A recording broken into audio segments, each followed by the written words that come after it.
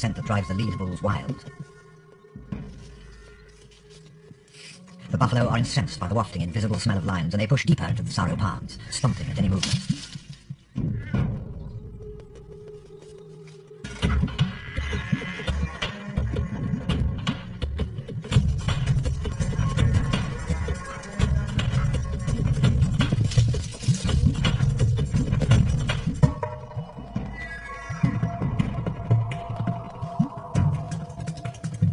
The twin mothers have arrived, drawn back to their cubs by the weight of the milk they carry, and when they see the chaos around them, the low growls of displeasure begin. These are angry lions now, not calculating hunters.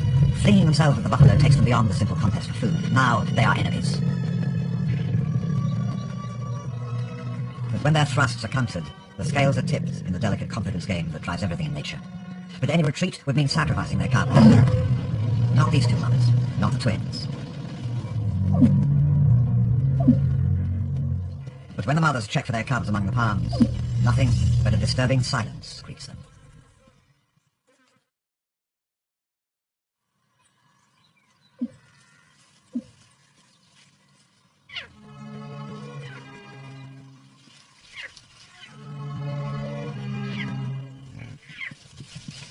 Only half of the cubs seem to have survived the buffalo onslaught.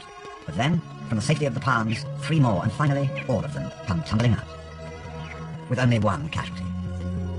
Most lions recover well from the deep cuts they endure in their violent life, because of their thin skins and the dry climate, but in the swamp, injuries are kept moist and raw, open to infection. The twins decide as one to move the litter away from the aggressive herd of buffalo. For the injured cub, this may be the worst time to have to go on a long march, especially when the only way ahead is through water.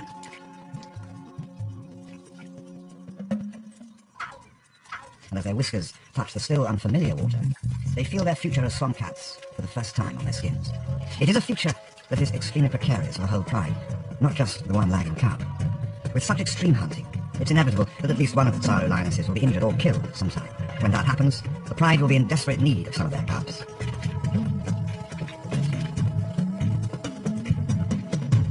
It is essential that they keep the hunting numbers at the ideal 8 or 9 lionesses. This, then, is a precious cargo.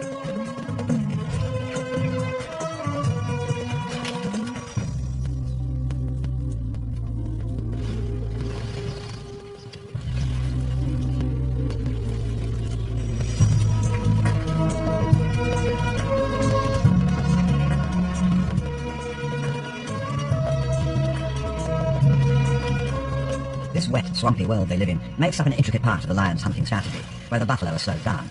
But it also wears out the lions. Both they and their prey are more vulnerable in the swamp.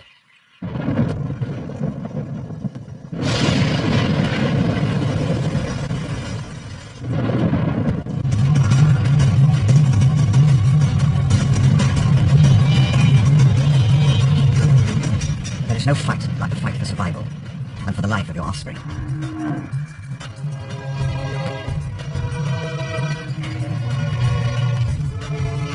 These lions will not accept failure. A charging buffalo doesn't strike fear in their hearts, it spurs them into a deadly game of attack and counter-attack, thrust and parry, a relentless duel.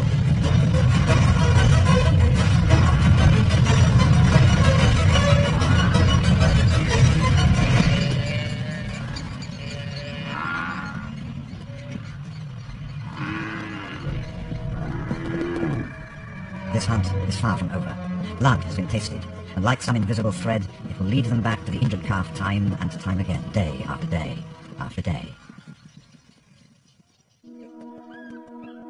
For this is an island, surrounded by an intricate web of thick papyrus swamps and deep water to the south and west. The buffalo are unable to cross the fast-flowing and crocodile-infested rivers. And to the north, deep channels carved out by hippos make it difficult for the herd to swim to safety in that direction.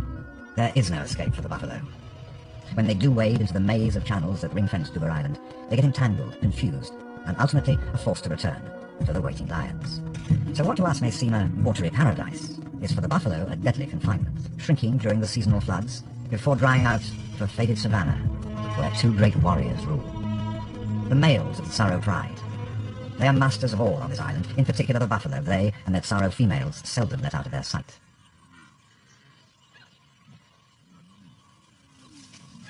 There is a significant new addition to the pride. Growing up against the backdrop of buffalo, he needs to be nimble and confident on his feet to become a Tsaro lion, a specialist buffalo hunter. Because lions are cooperative killers, he must also learn how to be part of the pride and obey the harsh rules that govern it.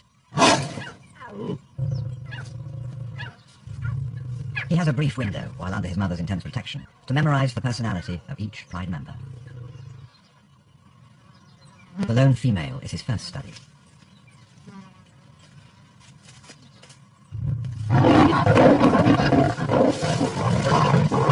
A mother's explosive defense only increases the tension in the pride and sets in motion a further and ominous isolation of the old female.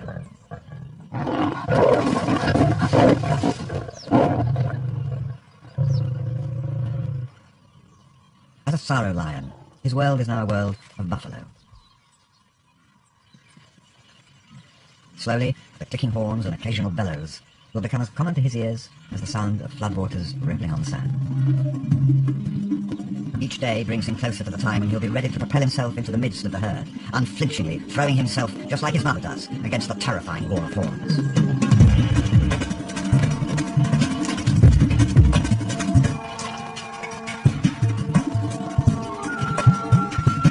The buffalo must walk their own knife-edged path of survival, finding food and water, while all the time avoiding the dangers that will leave their bones scattered in the indignity of death.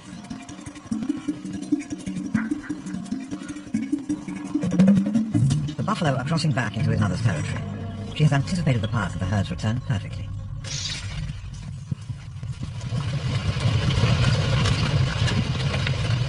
The technique: flush the herd and scan for the weak.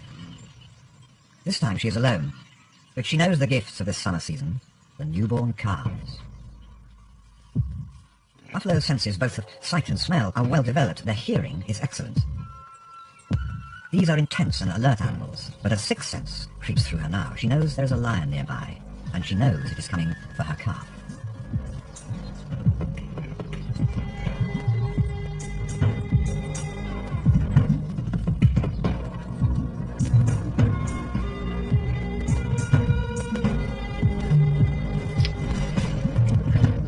All cats have an instinctive fear of water, but when the mother leads her day-old calf into the swamp, the Tsaro lioness doesn't hesitate to follow.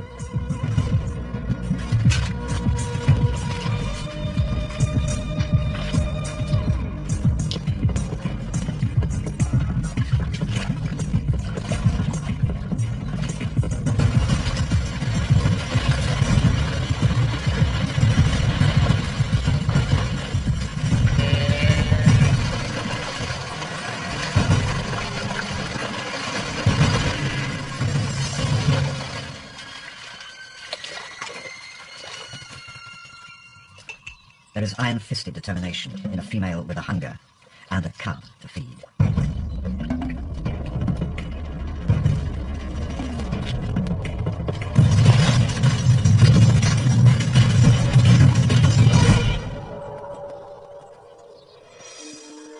It is the trade-off that Africa must make from time to time.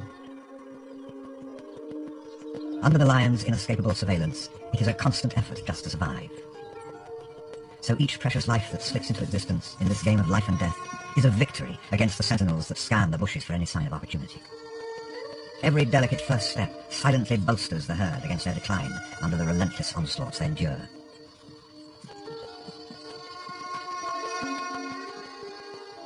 Each wobble, during the agonizing hour it takes to stabilize, is a celebratory yell against the fates.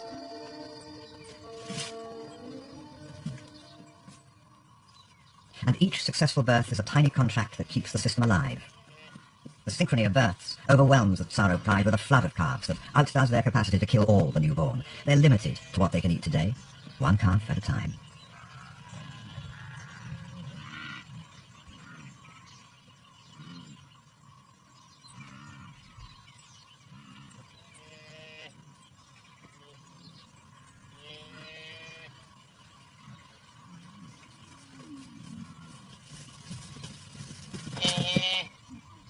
Although many are killed, the majority of the baby buffaloes survive.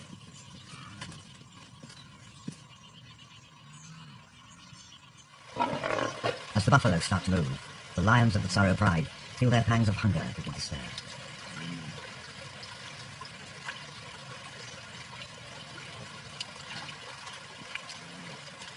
Ahead will be a fast-moving game of life and death, for they must know that taking on a fully grown buffalo with nothing but claws and teeth has to be the most dangerous game of all.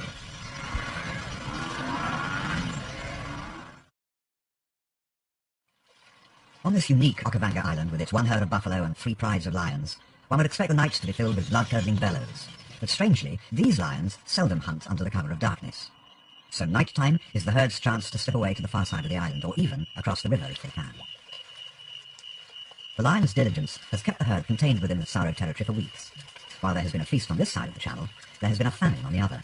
The lions to the north, the Skimmer pride, have been without food for too long, and now their hunger drives them through the water.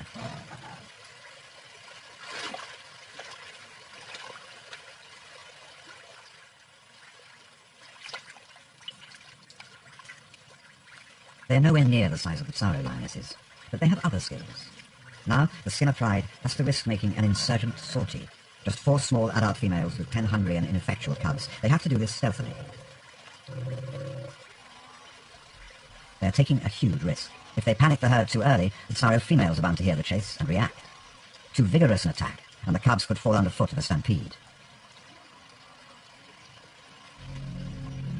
When a single female sees her target, the risk increases even more. The only option now is a frontal attack. This is almost suicidal.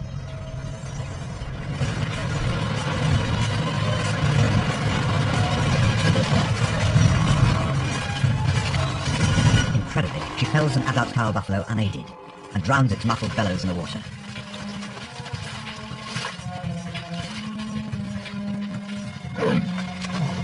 Their desperation sees off any intruders. A hurried meal is all they can risk for now.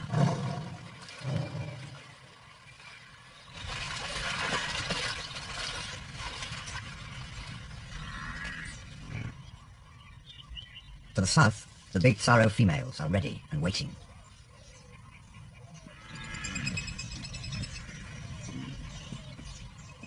In a sophisticated and well-honed tactic of herding the buffalo, they first panic them with a strange growling charge. The object is not to attack, but to stampede the herd into the water. Only then do they pick off the struggling young as they flounder out of their depth. It is Silver Eye who makes the first contact, dragging her prey underwater to deliver mortal wounds before the mother can retaliate and rescue the calf. Then the hunt goes into phase 2. Now, like sheepdogs, the lions herd the buffalo together, relentlessly pushing in.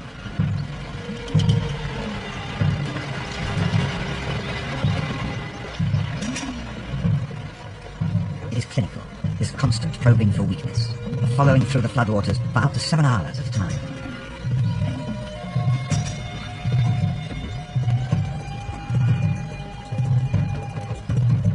The lone female hangs back for a moment, but the cub is eager to join in, despite its instinctive fear of water. Water is an element that all Tsaro lions must conquer early to become what they are, true swamp cats. And then the stabbing attacks begin.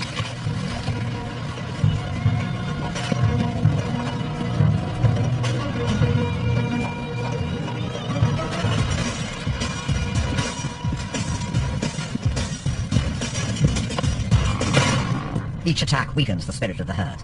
This is the hunt they were born to.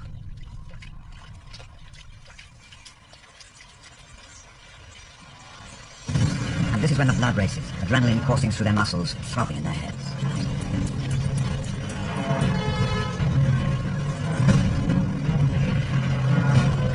The young are jostled between anxious mothers and defensive bulls, and this is what the lions have been waiting for. Mistakes, but given time and constant pressure, are bound to happen.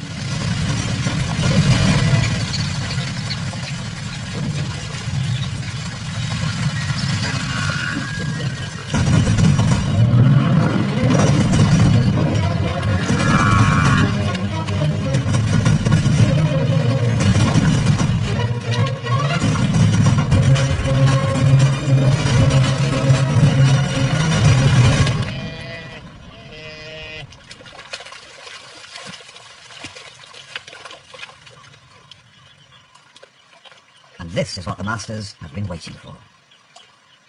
Each kill is eagerly observed from a distance.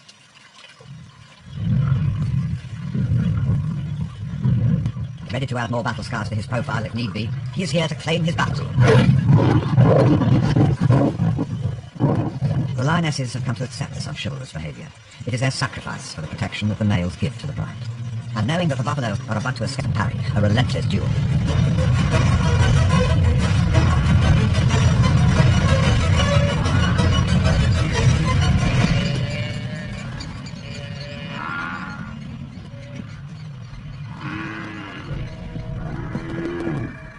this hunt is far from over. Blood has been tasted, and like some invisible thread, it will lead them back to the injured calf time and time again, day after day after day.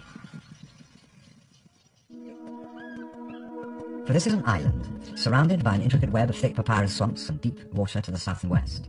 The buffalo are unable to cross the fast-flowing and crocodile-infested rivers. And to the north, deep channels carved out by hippos make it difficult for the herd to swim to safety in that direction.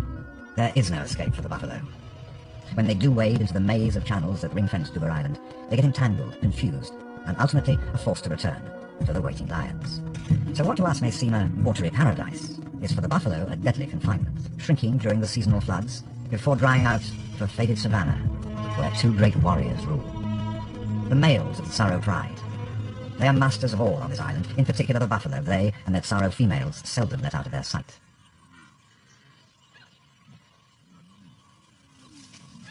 There is a significant new addition to the pride.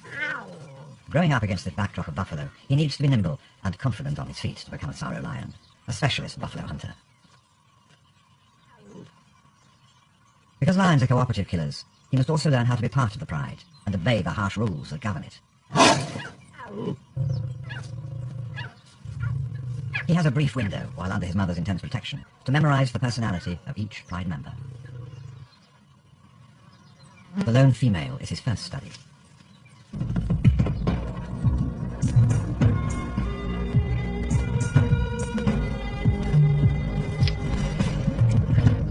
All cats have an instinctive fear of water, but when the mother leads her day-old calf into the swamp, the Tsaro lioness doesn't hesitate to follow.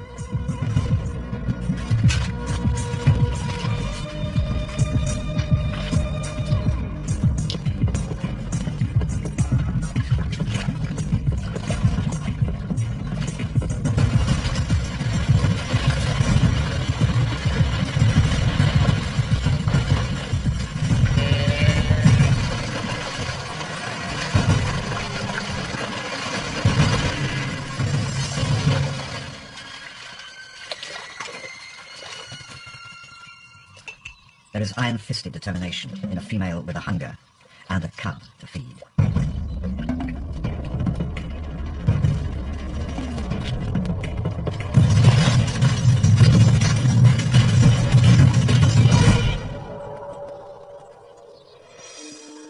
It is the trade-off that Africa must make from time to time. Under the lion's inescapable surveillance, it is a constant effort just to survive. So each precious life that slips into existence in this game of life and death is a victory against the sentinels that scan the bushes for any sign of opportunity. Every delicate first step silently bolsters the herd against their decline under the relentless onslaughts they endure.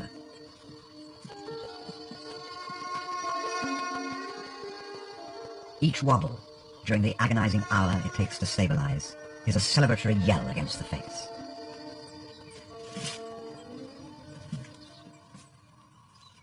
And reflection. The twins decide as one to move the litter away from the aggressive herd of buffalo. For the injured cub, this may be the worst time to have to go on a long march, especially when the only way ahead is through water.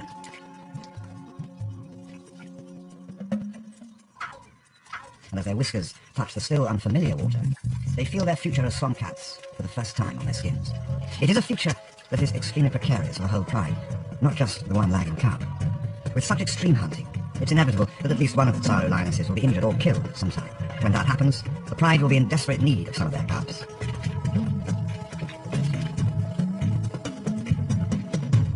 It is essential that they keep the hunting numbers at the ideal 8 or 9 lionesses. This, then, is a precious cargo.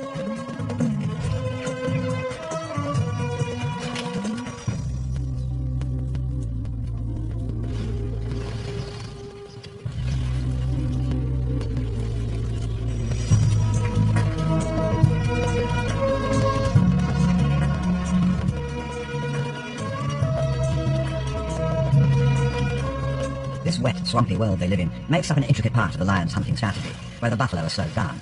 But it also wears out the lions. Both they and their prey are more vulnerable in the swamp.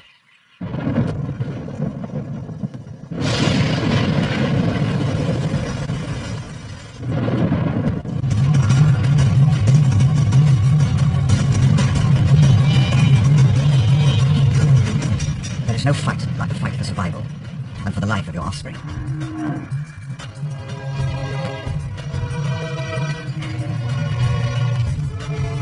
But these lions will not accept failure. A charging buffalo doesn't strike fear in their hearts, it spurs them into a deadly game of attack and counter-attack and thrust. It is a scent that drives the lead bulls wild. The buffalo are incensed by the wafting, invisible smell of lions, and they push deeper into the sorrow palms, stomping at any movement.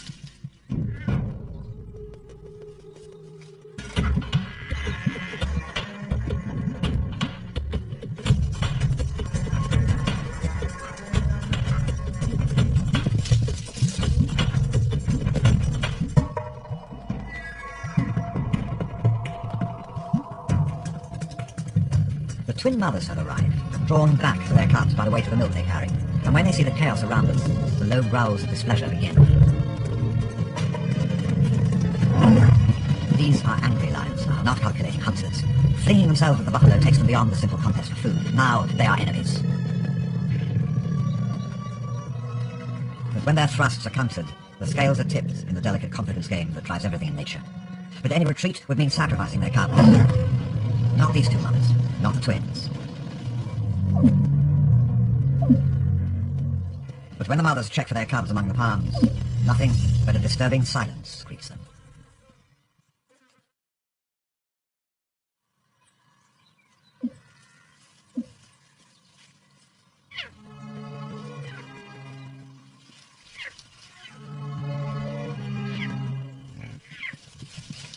Only half of the cubs seem to have survived the buffalo onslaught. But then, from the safety of the palms, 3 more, and finally, all of them come tumbling out, with only one casualty.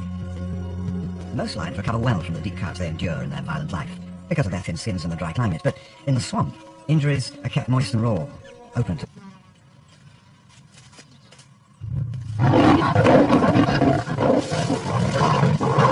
A mother's explosive defense only increases the tension in the pride, and sets in motion a further and ominous isolation of the old female.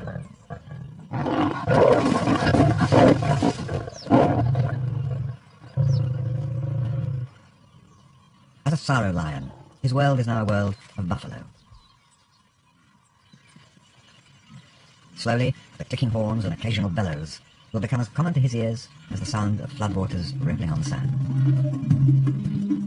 Each day brings him closer to the time when he'll be ready to propel himself into the midst of the herd, unflinchingly throwing himself, just like his mother does, against the terrifying wall of horns.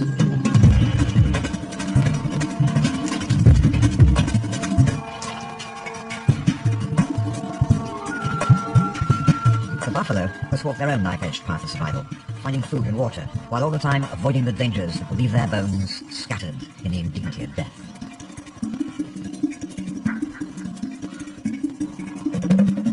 The buffalo are crossing back into his mother's territory. She has anticipated the path of the herd's return perfectly.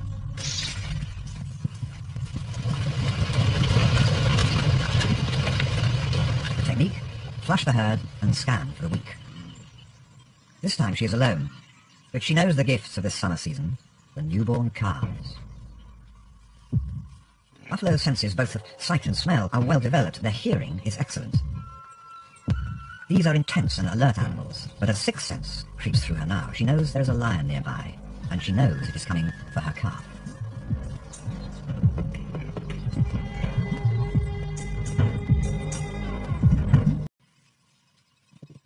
It is a scent that drives the lead bulls wild. The buffalo are incensed by the wafting, invisible smell of lions, and they push deeper into the sorrow palms, stomping at any movement.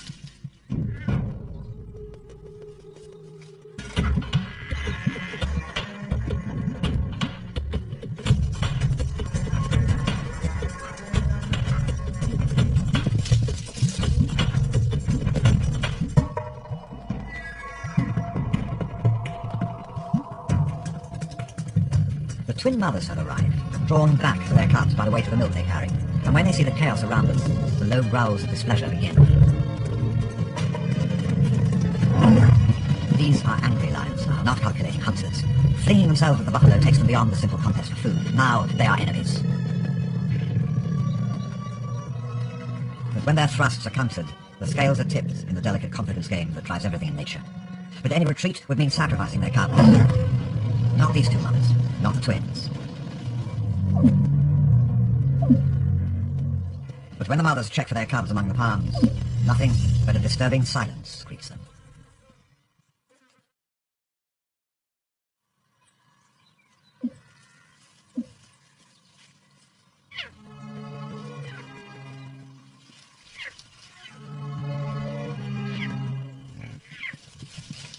Only half of the cubs seem to have survived the buffalo onslaught. But then, from the safety of the palms, 3 more, and finally, all of them come tumbling out, with only one casualty. Most lions recover well from the deep cuts they endure in their violent life, because of their thin skins and the dry climate, but in the swamp, injuries are kept moist and raw, open to infection. The twins decide as one to move the litter away from the aggressive herd of buffalo. For the injured cub, this may be the worst time to have to go on a long march, especially when the only way ahead is through water.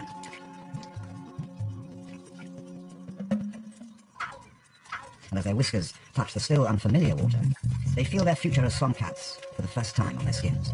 It is a future that is extremely precarious for the whole tribe, not just the one lagging cub. With such extreme hunting, it's inevitable that at least one of the Tsaro lionesses will be injured or killed at some time. When that happens, the pride will be in desperate need of some of their cubs.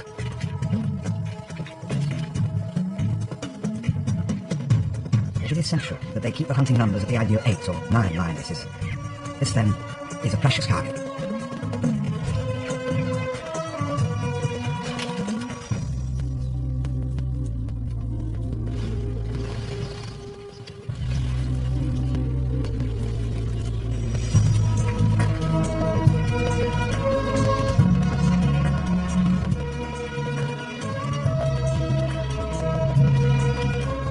This wet, swampy world they live in makes up an intricate part of the lion's hunting strategy, where the buffalo are slowed down. But it also wears out the lions. Both they and their prey are more vulnerable in the swamp.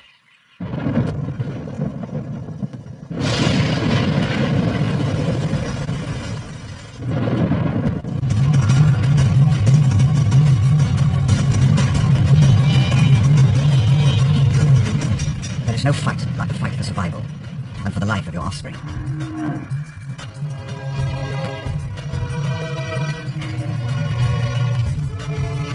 These lions will not accept failure. A charging buffalo doesn't strike fear in their hearts, it spurs them into a deadly game of attack and counter-attack, thrust and parry, a relentless duel.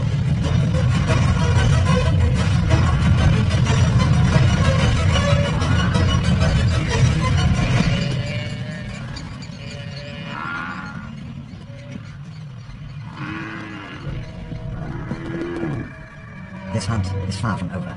Blood has been tasted, and like some invisible thread, it will lead them back to the injured calf time and time again, day after day after day. For this is an island, surrounded by an intricate web of thick papyrus swamps and deep water to the south and west. The buffalo are unable to cross the fast-flowing and crocodile-infested rivers. And to the north, deep channels carved out by hippos make it difficult for the herd to swim to safety in that direction. There is no escape for the buffalo. When they do wade into the maze of channels that ring-fence Kruger Island, they get entangled, confused, and ultimately are forced to return to the waiting lions. So what to us may seem a watery paradise,